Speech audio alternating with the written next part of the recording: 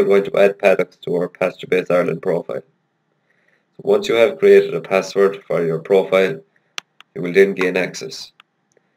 This message will appear on the screen. We will click OK. Paddocks is the first option on the left-hand menu. Click Paddocks.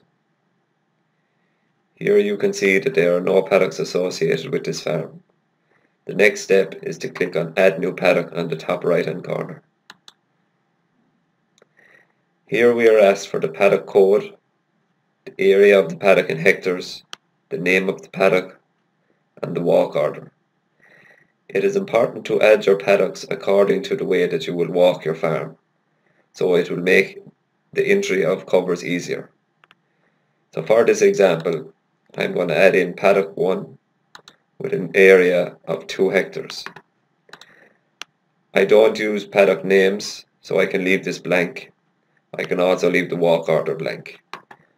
There are also other options like the distance from the yard, soil types, gradient, aspect, drainage and altitude to fill out.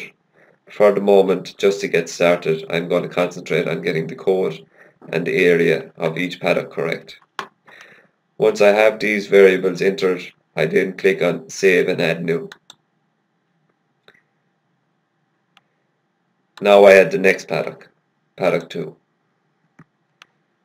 and then click Save and New again.